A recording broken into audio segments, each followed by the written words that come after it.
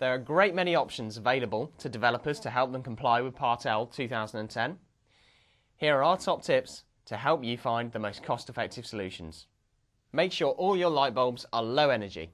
Not only are low energy bulbs now acceptable in place of dedicated fittings, but the proportion of low energy to standard bulbs now has a really big impact on the dwelling emission rate. With low energy bulbs being relatively cheap, this is a very cost-effective way of reducing carbon emissions and aiding compliance. Identify and reduce thermal bridging. Whilst calculating psi values for each thermal bridging junction may incur a cost, using accurate values instead of defaults can greatly reduce the DER. Lower the thermal mass. A low thermal mass, for example timber frame, means the heating system does not have to heat the building fabric. This reduces the dwelling's heating demand and subsequently its carbon emissions.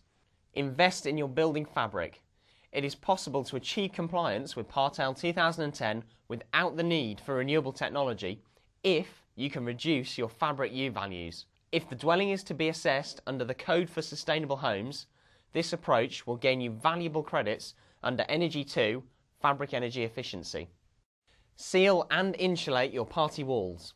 With the heat loss from a party wall now taken into account in the SAP calculation, it is very important to ensure that you are not penalised for a U value of 0.2 in a party wall.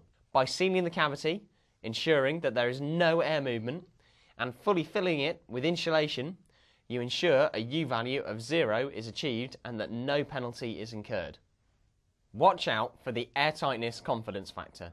Any dwelling that is not air tested at as-built stage will be subject to a confidence factor, whereby a figure of 2 is added to the average air test result on site and used in the SAP calculation.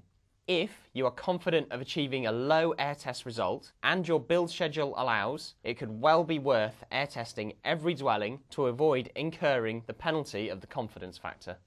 Enhance your heating controls. Use delayed start thermostats and weather compensators, and where possible, twin zone control.